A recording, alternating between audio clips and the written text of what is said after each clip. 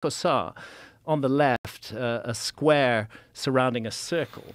And here's a couple of scientist shots of Jacosa. You can see there's a large square earthwork and a circle in it. That's almost, not quite, but almost like the Greek exercise of squaring the circle. It's like geometrical exercises are taking place here in the Amazon.